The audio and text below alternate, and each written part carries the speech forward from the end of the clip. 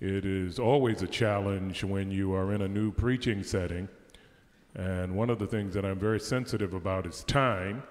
So I was very pleased at the end of the service this morning that someone commented on my military precision and punctuality with regard to time. I remember a friend of mine, great preacher, but he was known for his very lengthy sermons. He always blamed it on the Holy Spirit, but he was known for his very lengthy sermons. And he was an amazing communicator. He was from the Caribbean, and there was a big clock in the back, but he pastored an Adventist church probably longer than most. It was like his 20th anniversary, and in California, of course, you can get away with that. And they put his picture, took down the clock and put his picture in the back as a tribute to the fact that he had been in the church for 20 years. So he was up preaching one of his long sermons, and one lady got in late, and he continued going on interminably, and she finally turned around to see what time it was and saw his picture and said to the clock, and she said, "Oh my God, they've taken down time and put up eternity." So you have to be very, very careful about time. I don't mind people looking at their watches. When I'm preaching, I do get a little nervous when they start tapping their watches to make sure that they are still running. Of course, when God blessed me to become the 62nd chaplain of the United States Senate, I had a little more confidence. I went to a friend and said to him, he was very precise, military precision. I said, "Robert, how long do I have to preach?" And he said, "Barry," he says, I'm surprised that you would ask me this question. You're the 62nd chaplain of the United States Senate. You preach for as long as you want to, but the people leave at 12. So I am going to try to be as sensitive to time as I can today. I want to talk about turning the tables on evil.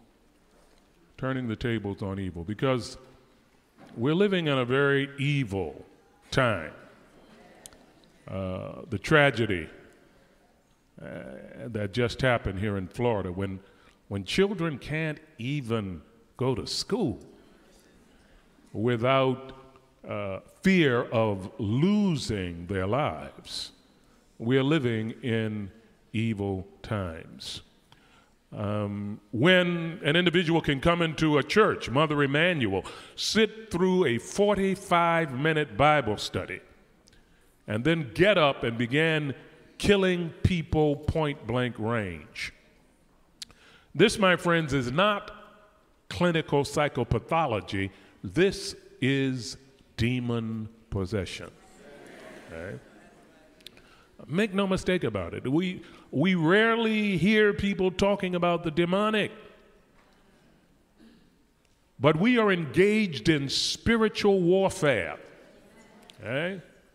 Ephesians 6, you know it by rote. We wrestle not against, but against rulers of the darkness of this world. Biblically literate church. Thank you, Pastor. Spiritual wickedness in high places. Okay? And if we are so naive that, like Joseph, we feel we're living in Mr. Rogers' neighborhood. Remember Joseph? Every time I read, it's the longest biography in Scripture other than our blessed Lord, of course, Genesis 37 through 50. This kid was clueless, okay? He really was. I had some kids in my Sabbath school class, like, he was clueless, okay? Now, here he was, handsome, looked like his mother, Rachel so beautiful. Jacob started crying when he met her. That's a pretty woman. When you start crying, I'm serious. When I'm so happy to be, that is when I get to heaven. After I see Jesus, you got to see Jesus first, okay? I'll see Shadrach, Meshach, and Abednego later on. I want to see Rachel, okay? I want to see someone who, Genesis 29, and Jacob worked 7 years for Rachel, and they seemed to him but a few days? Are you serious?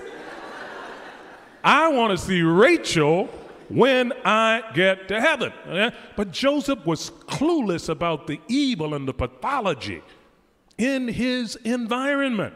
Okay? Bible says he would talk to his father about the deviancy of his brother. Guess what Reuben said today? Okay, not exactly a graduate of the Dale Carnegie course. Daddy. So he was a tattletale. And then his father got him that, Armani suit that he was wearing around, the coat of many colors. So you're good looking already. And remember, his brothers, they were the progeny of Leah. I'm not going there. I'm not going there. Okay. Keep my mind clear, Lord, okay? Okay, but she was tender-eyed. I'm not going there. You've heard enough. You know what this is all right? And so here he is, walking around like a combination Denzel Washington, Morris Chestnut, okay? They were hating on him, and he didn't even know it. Clueless about the evil and the danger I had a dream the other day, fellas. Maybe you can help me interpret it. I'm just not good at interpreting dreams. We were in a field. Let me explain it to you. And, with sheaves of wheat, my sheaf stood tall, and the other sheaves bowed down to my sheaf. Now, what could that mean? My son, Joseph, get a reality check. Take a chill pill. No, I'm fluent in another language without an accent as well, Louis. But anyhow, there you go. Ebonics. But anyhow, okay. And then Jacob was clueless. Proud of his boy, good-looking boy. He's going somewhere. And then he comes, the sun, moon, and 11 stars. I'm still having these dreams. Could you help me interpret this dream? My God, evil in the world. And so Daddy is foolish enough to send him on an errand. You're going to send that boy, Lord have mercy, you're going to send that boy out to his crazy homicidal brothers to check on him, And Joe, it's a beautiful day in the neighborhood, a beautiful day for the neighbors. Would you be my neighbor? Have you seen my brothers? Oh, they're there? Oh, well, it's a beautiful day in have you lost your mind? Listen to me. Love sees from afar. Father of the prodigal son, and when he was afar off. But so does hate. Hate sees from afar. And they saw Joseph, handsome, coat of many colors, brushing the dew from the lips of the daffodils as he promenaded through the meadow. And they said, these are siblings to one another, behold, the dreamer comes. Come now, let us kill him. How are you going to talk to one another about blood, point blank range? Come down, let us kill him and cast him into a pit.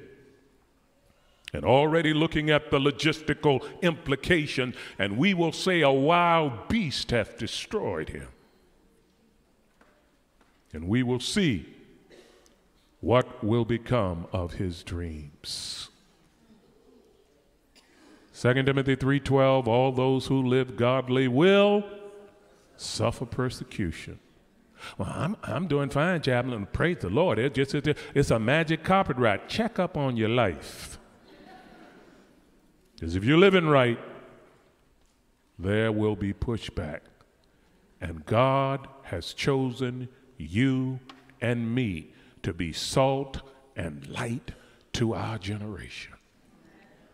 He's chosen you and me to turn the tables on evil, as Joseph did, to turn the tables on evil. At the age of 8, I walked into the kitchen. My father was pointing a loaded gun at my mother. That's the environment I grew up in. It was an environment of domestic violence, of alcoholism, and of an absentee father. And every time I saw my mother mistreated, the Holy Spirit impressed my heart to turn the tables on evil. And I said, one day I'm going to have a wife, and I'm going to treat her like my mama deserves to be treated. Amen. My dear wife, almost 45 years. I was only 2 when I got married. Child, well, you know, we do that where I come from, in the hood. Okay. You still old. Even if I were 2, I'd still be old. Praise the Lord, isn't it? 45 years of marriage. And Brenda said to me, she says, why are you so good to me? Good thing for a man to hear. Only thing that tops it is, you had me at hello, but we're not going there. We're not going there. And she didn't know that the reason is because God had turned the tables on evil.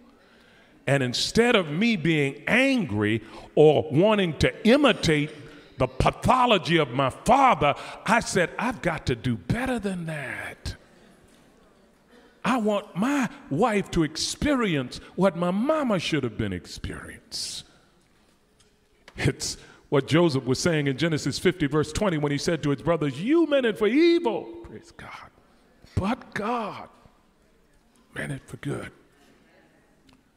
I challenge you, with all of the polarization in our society, people don't even want to call the president by name, okay? I'm serious. I was in St. Louis, mentioned in the early service, and everybody was saying 45 this and 45 that. I preached at 3 churches, you know, so there was some Baptists saying the same thing, and I'm 45. So I said, excuse me, I said, everybody's talking about 45. What are you talking about? And we're talking about the president, the one who must not be named. Said, really? Eh?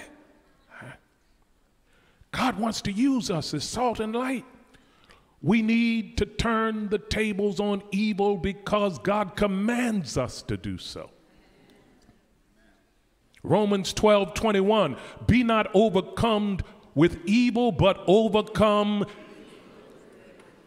It's a command of God that we use goodness. We are the salt of the earth. We make the environment more palatable. Imagine grits without salt. I shiver when I think of the thought of grits. It just makes a tremble go all through me. Grits without salt. Lord, help us. This is what the world would be like. It just reminded me I was at an IHOP in Fresno, California, and I asked the waitress for some grits, and she said, What are grits? No. But you know, they don't know anything about that. We must be salt, make the environment more palatable. People should not be high-fiving one another because you had a sick day at work. Oh, he's not in today, he's not in today. Make the environment more flavorful. We ought to be light. We ought to illuminate. We ought to reframe. Okay, I love it. Oh, Naaman, first a little prisoner of war, child. I know somebody back where I come from who can heal you of this leprosy. And this is incurable disease. Really? Yeah. So Naaman goes, 5-star general, head of, okay, I know that they will show me some deference, as you were, okay. Elijah is back in his study, reading some Ellen White books. That's what it says in the Hebrew. And so Elisha is back there and said, send the servant out. You know, you're going to send the servant out for a 5-star general? So that was the thing that really, look, 2-star. I know what if I, you didn't explain to him who's here. Yeah, so he's already upset. Well, it better be something special. He's going to send me somewhere to Florida for some surgery to get rid of this stuff, okay? Adventist health system, health care. Man said, go dip 7 times in the dirtiest water we got around. I mean, he's apoplectic. And it's an enlisted man who turns the table on that evil and says, now, boss, you know, you're the one who graduated at the top of your class at the military academy. Look, but it just seems to me if he had asked you to swim a crocodile-infested lake to alligators, to climb the highest mountain, and a light slate. We need to illuminate. We need to illuminate. I told in the early service, I was preaching, group of Seventh-day Adventists, about 600 folk, and they wanted to have a Q&A, and the moderator said, how many believe that God placed Donald Trump in the White House? And out of 600 people, 2 hands went up. And they're going, now the chaplain of the 62nd chaplain of the United, they're going to ask the 62nd chaplain of the United States Senate some questions. So I knew what I was doing, so I just flipped the script. I said, well, let me ask them a question before I field their question. How many of you believe that God placed Nebuchadnezzar in his position of power? I knew good Adventists. We know Daniel, and we know ourselves some Daniel, okay? I figured they had to know the first verse of Daniel chapter 1. And God delivered Jehoiakim, king of Judah, into the hands of Nebuchadnezzar, king of Babylon, okay? Whose middle name was Nebuchadnezzar Crazy, because he was crazy, okay? Yeah. And hands reluctantly, but almost every hand went up. I said, thank you. Now I'll open myself to your questions. This is my Father's world. Oh, let me ne'er forget that though the wrong seems oft so strong, God is the ruler yet. God is not on his throne wringing his hand, saying to the Son and the Holy Spirit, what we gonna do? Are you serious? By the words of the Lord were the heavens made, and all the host of them by the breath of his mouth. Members of the judicial branch, the legislative branch, and the executive branch borrow their heartbeats from my Savior every day, for in him we live and move and breathe and have our being. And he's commanded us to overcome evil with good. And you don't overcome evil, whatever it is, racism, polarization, discrimination. You don't disunity. You don't overcome evil with the speech, I have a nightmare. You don't overcome evil with, I have a nightmare that, no. You be light. Refrain, as our blessed Lord did. So he commands it, but not only does he command it, he equips us. He says, I've got some weapons for you. You're wrestling not against flesh and blood, but I put on the whole armor, right there in Ephesians 6. Whole armor of God, helmet of salvation, sword of the sword of the Spirit, which is the word of God, shoes shod with the preparation of the gospel of peace. We've shield of faith, quench the fiery dart. We have armor to use in our spiritual warfare. So he equips us. But I like the third reason. The first reason he commands it. The second reason is he equips us. Third reason is he is with us. My Savior is with me no matter what I am going through. He says in Hebrews chapter 13, verse 5, be content with what you have, for he says, I will never, or hallelujah to the Lamb of God. And then we talk about the Great Commission, but my favorite part of the Great Commission is, lo, I am with you always. I used to use that as an excuse for not flying on airplanes, but now he means, lo, I am with you always. Some of you will get that on the way home. Start chuckling in the car. What are you talking about? You even high, low. I just figured that out. Okay, even until the end of the age. And I call them the boys. Shadrach, Meshach, and a bad Negro. Oh, they're wonderful fellows. Okay, that's right. Oh, you didn't know that African Americans in the Old Testament there? Yeah, okay. And so here, they go into crazy Nebuchadnezzar. I mean, he's crazy. Make all of their homes dunghills, heat the furnace 7 times hotter. It's fire, Your Majesty. Well, somehow you heard what I said. He's crazy.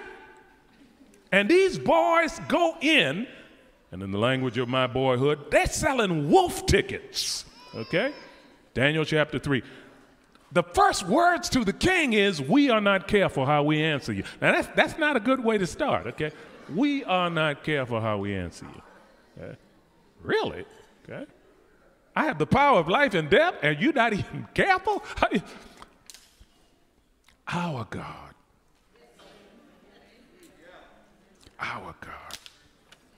is able to deliver us, really, from the burning fiery furnace. And he will deliver us. That's kind of faith that'll enable you to turn the tables on. But if he doesn't, my God, we burn before we bow to anyone but God. And I love it, So hot, destroys the people who threw him in, but Nebuchadnezzar said, didn't I throw in 3? These folk, to use the language of my boyhood, multilingual, are chilling in the flames. Praise the Lord. No pun intended, okay? They're chilling in the flames. And the fourth one, pre-existent, the fourth one, my God, he comes with me in the fire. Whatever I'm going through, he is there. Human beings may leave me. Human beings may betray me. Human beings may lie on me. Human beings may backstab. But I know somebody who empowers me to turn the tables on evil. And he says, Barry, I've got your back. People on they're talking about, Chaplain, how do you take it in Capitol Hill? All of the journals. Oh, that's so crazy. Really? I get paid every month. Really? Praise the Lord. Hallelujah. Really? I know somebody. I talk to him in the morning, throughout the day. He walks with me. He talks with me. He tells me I am his own. And the joy. Lewis, you shouldn't have brought me here because I feel something pushing me, boy. See, you're going to lose your job before I'm over here. The joy we share. I feel God in this place. As we tarry there, none other has ever known. Andre Crouch sang, can't nobody to me like Jesus. Nobody. I've had joys in life that no human being should have, but no one ever cared for me like Jesus, and no one has ever given me peace in the midst of a storm. Holy Spirit living inside of me. Many times telling me what to pray, and I'm arguing with him. Barry never calls me doctor or admiral, Lewis. I don't know why. He never says Admiral Black, Dr. Barry, this is what I want you to say to the. Well, I've already got my prayer, Lord. I'm good. We good for the next 3 days. No, we're not good. I want you to tell the senators these words. I'm driving, Have mercy upon us, O God, and save us from the man. You don't talk to senators that way, Lord. I want you to tell them, deliver us from the hypocrisy of attempting to sound reasonable while being unreasonable. He downloads when you're connected. And it's easy. Luke 11:13. We don't talk about it. If you, being evil, know how to give good gifts to your children, Luke 11:13, how much more is your heavenly Father eager to give his Holy Spirit to those who ask? There is an anointing that comes by request only.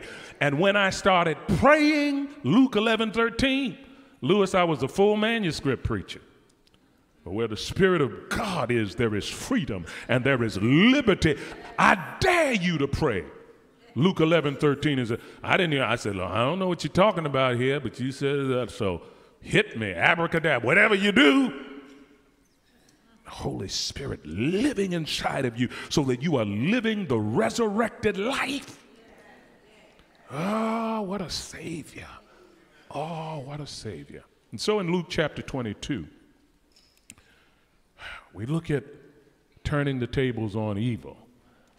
Now, the festival of the unleavened bread called the Passover was approaching.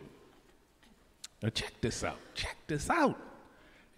Look at the people who are trying to get rid of Jesus. And the chief priests. Oh, my goodness. We're talking union and division level here. The chief priests, maybe GC, Lord help us, and the chief priests and the teachers of the law. I mean, these are, that sounds like Andrews University to me. The teachers of the law were looking, my God, you're talking about the evil in our world, for some way to get rid of the purest person who ever walked on the planet. We're trying to get rid of him. For they were afraid of the people. Now, you got to watch the people. Now, check this out. Then Satan. Beloved, the demonic is real. Then Satan entered a drunk on Skid Row. Yeah. Then Satan entered a prostitute. Then Satan entered a pimp. Then Satan entered a gambler. No, Satan enters the treasurer of the church.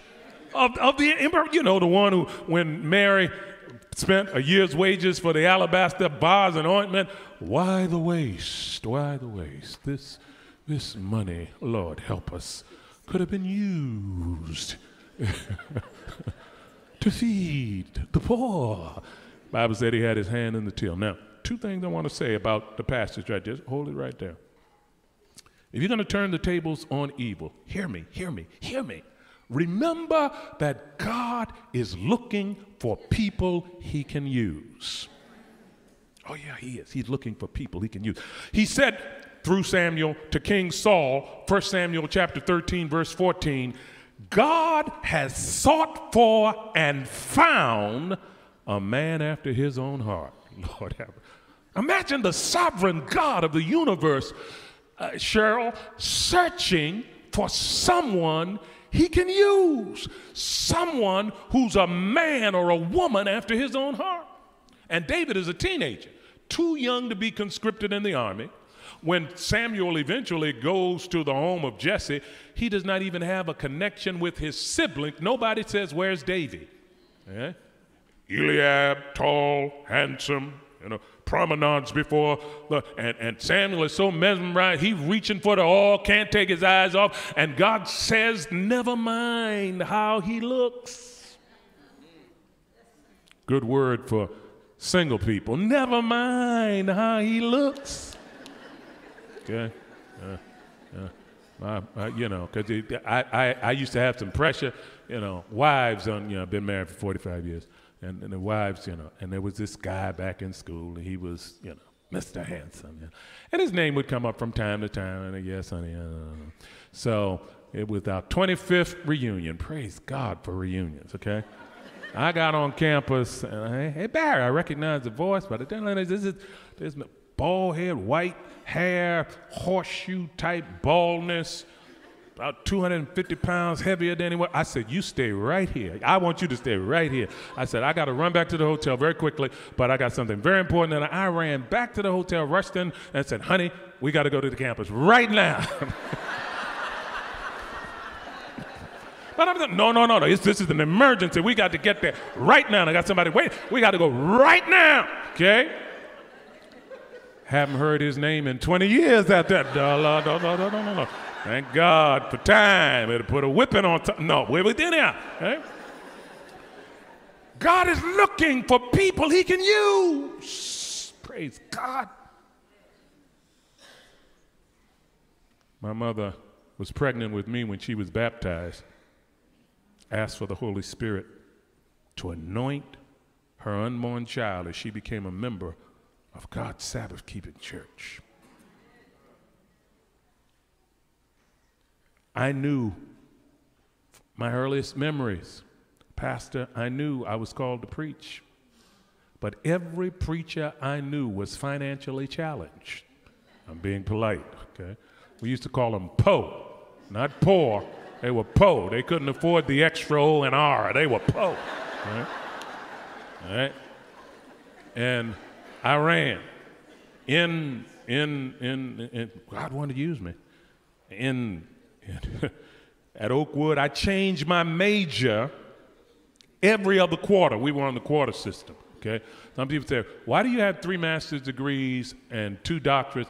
The reason is I majored temporarily in so many different things. I was just trying to tie off the loose ends, okay?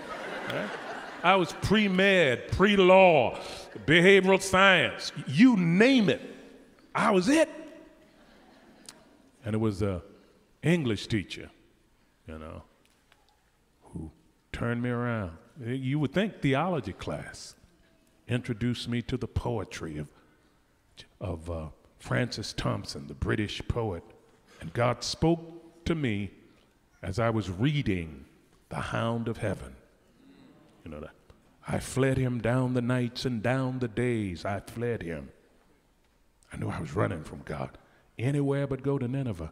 Down the arches of the years, he wanted to use me. I fled him down the labyrinthine ways of my own mind, and in the midst of tears, I hid from him.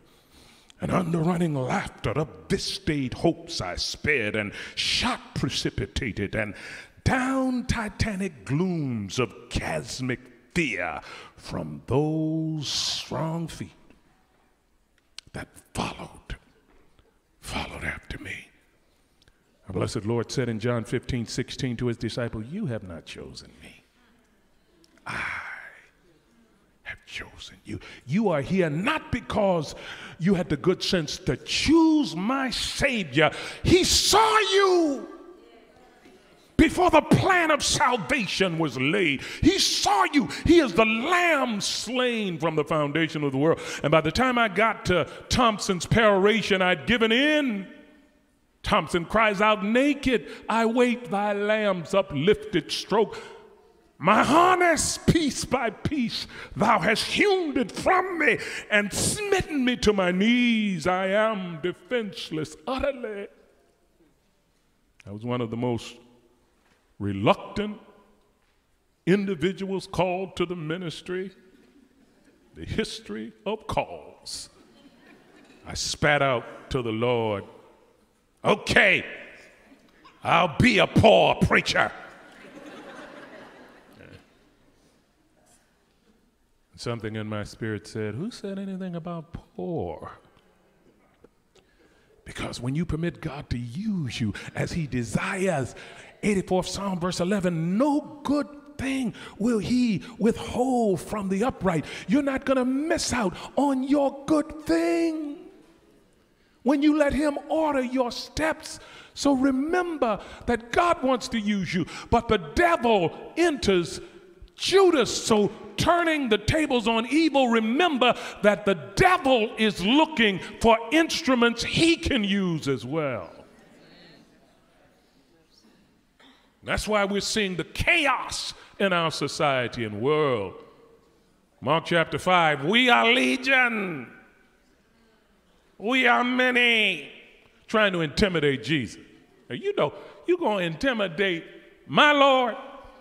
In the hood, when someone would approach us, we would, give me a quarter. We knew that was not a suggestion. Okay. You would try to buy time by pretending you knew martial art.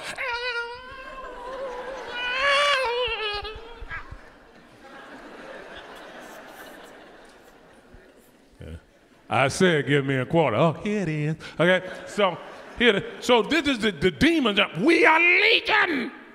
We are many. He said, I don't care who you are.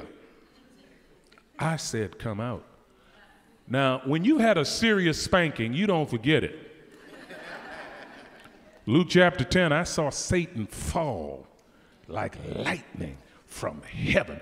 He knows what kind of a beating my Savior and Lord can put on him. Greater is he who is in me than he who is in the world. Demons tremble at the sound of the name of our blessed Lord. Well, can we go into the pigs? My God, the degradation of sin, the horror and the pathology of evil, angels that once inhabited eternity, who sang celestial anthems around a rainbow-encircled throne in a land where night never come, now make the request to make their domicile in unclean animals. And Jesus said, well, Leviticus 11, Deuteronomy 14, hey, pig, gone into the pigs. And this demon-possessed instrument of Satan had enough evil in him. A legion is 6,000. He said legions, so there were at least 12,000. Had enough evil in him that when what was inside of him went into the 2,000 pigs, Mark chapter 5, the pigs ran off the cliff. We've got people walking around being used as instruments of the devil, but there's a third thing. And did we finish out? Did we get to verse 5 and 6? Well, make sure we get. Let's go back to. And Judas went. This is a member of the church now. Lord help us. And Judas, a member of the Forest Lake Church, went to the conference brethren, the union brethren, the GC brethren, and the officers of the temple guard. Brothers and sisters, look, do you realize how obscene this is? And discussed with them how he might betray our blessed Lord. Verse 5. The church leaders were delighted. We can get the money. We got the money. Delighted. He consented, and watch, help us, Jesus. Watch for an opportunity. Here's a man in church watching for an opportunity to hand Jesus over to these leaders when no crowd was present. And to me, the most insensitive thing, he betrayed him with a kiss. You're going to seal your transgression with a kiss? Oh, my God. So, remember, God wants to use you and me. Your gifts, my goodness, at the singing that you've had here today. Yeah. The devil would want to use that, but thank God you're using it for his purposes. The devil wants to use you. But only you can open the door to Christ or Satan. Revelation 3:20. Behold, I stand at the door and knock. He's knocking, beloved. And we must make the decision whether or not we will be used by him or used by Satan. I was afraid of poverty.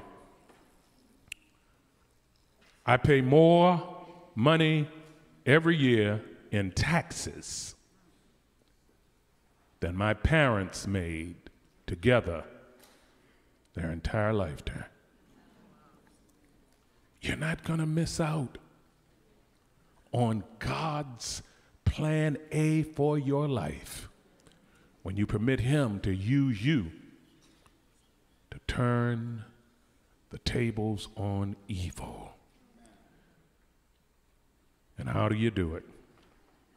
There's a song that simply says, if I can help somebody as I pass along, if I can cheer somebody with a word or a song, if I can show somebody he or she is traveling wrong, then my living shall not be in vain. How do I prepare to do that? James 4:7.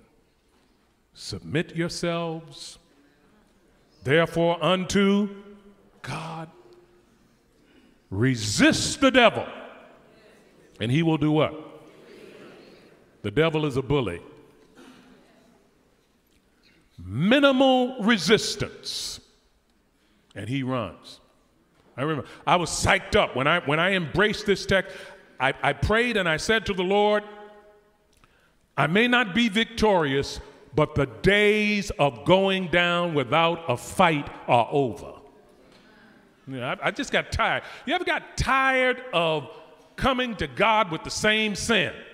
You know, and a very short interval between. I could see if it was a biannual thing, but yeah, Lord, yeah, yep, same one yesterday, yeah, same one this morning. Okay, got tired of it, and I ran across this verse: submit to God.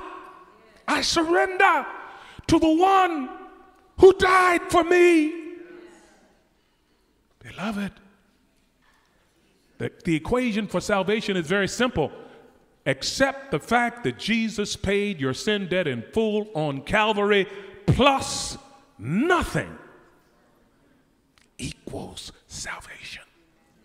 Ephesians 2:8-9, it is by grace you are saved through faith, and that not of yourself. It is a gift from God, not by works, lest anyone should boast. We're not going to be in heaven. Well, I got my in-gathering goal every year when I was on earth. Really? Okay? 5 billion years into eternity, who cares? No. We have an intercessor, Hebrews 7:25, whoever lives to make intercession for us. And the only way for me to lose out on the road is for him to fail as an intercessor. But Barry, you've got to confess every known sin, probably every, you know. Jesus prayed for the unconfessed sins of those who crucified him. Father, forgive them, for they know not what they do. You sin every day through omission, and you don't even know it. Hence James, therefore to him that knoweth to do good and doeth it not. So there are sins of omission that our magnificent intercessor, who retains his human form, Acts 1:11, this same Jesus, hallelujah, retains his human form. He's coming back again, and he's pleading for me. My blood, my blood. And when I accept what he's done, he says in John 10, no one will be able to snatch you out of my hands. In conclusion, I remember reading through the Bible. Some of you know my mother gave us a monetary incentive, 5 cents for each Bible verse we memorized. I know all of the short verses in the entire Bible, all of the short verses. Any verse, I wish they had a Jeopardy program that says Bible verses 5 words or less. It would just, it would, you know, I know. John 11:35, Jesus wept. Luke 17:32, remember Lot's wife. 1 Thessalonians 5, a treasure trove. Rejoice evermore. Praise the Lord. You know. Yeah. Pray without ceasing. Praise the Lord. You know. Despise not prophesy. Praise the Lord. You know. And so, but beloved, we've got to realize that if we're going to let this magnificent Savior use us, his word in us, he sets us free. And I was reading and I came across Samson, and I said, oh my goodness, he committed suicide. He's gone. I'm reading through the whole Bible trying to pick up verses. And you can imagine my astonishment, Lewis, when I got to Hebrews 11. This man, let me die with my enemy. Boom, boom, boom. I said, well, he's a goner. And I can hear folk at the funeral, you know, particularly if they're Sabbath keepers. Isn't it a shame how he went out? Lord Jesus, I feel so sorry for the family. Oh, my God. Pray for the family. You know, he was a whoremonger. You know, that's what they say. You know how we sanctified gossip. The Bible says, and what more can I tell you? Let me tell you about Samson. Somebody interceding for us. Somebody saving us in spite of ourselves. Somebody will empower us to turn the tables on evil. So I fight now. The devil knows he's going to get a fight with me. I used to come out with my hands up. I don't want any trouble, devil. Just leave me. I don't want any trouble. And to my astonishment, I discovered that minimal resistance. And he goes running. In fact, all you got, I like to scare him just by saying Jesus. He trembles at that. Hallelujah. Jesus. Oh, how sweet the name. Jesus, every day the same. Jesus, let all flesh proclaim his worthy name forever. And all that I am and all that I hope to be, I owe to him. Praise God. I want you to bow your heads. And I want you to make a commitment. As I resist temptation, by the grace of God, as I encounter temptation, by the grace of God, I will not give in without a fight. My days of just surrendering without any effort, those days are over. Devil, you're going to have to fight me for this one. And you're going to have to fight me not because I'm afraid of hell, but you're going to have to fight me because Jesus, my Savior, paid much too high a price for me to surrender to evil without a fight. Hebrews 12:4, oh God, reminds us we have not yet resisted unto blood in our battle against sin. No nail prints in our hands, no thorn-crowned brow. Help us this day to make the commitment by God's grace. I don't go down anymore without a fight. And I'm going to ask you to do something that you may not be accustomed to doing, but I want you to make the devil tremble by publicly letting him know he's in for a fight. I want him to be on notice that he is in for a fight. So if you're making that commitment with me, would you stand as I pray for us? I am not going down again, praise God, without a fight. Heavenly Father, what a beautiful sight this is. How awesome is your word that in this day, when we wrestle against principalities and powers and the rulers of the darkness of this world, oh God, we have a Savior who can save from the guttermost to the uttermost all those who come to him by faith. We stand because we love him. We stand because he deserves our best effort. We put the devil and his demonic entourage on notice that by the grace of God, we will do spiritual warfare. We will use the armor in Ephesians 6. And we declare by faith that we are already, through Jesus Christ, more than conquerors. The battle is already won. The enemy is already defeated. It is finished, and heaven is already ours. In that name that is above every name, the precious name of Jesus Christ, my Savior and friend. Amen and amen. God love you.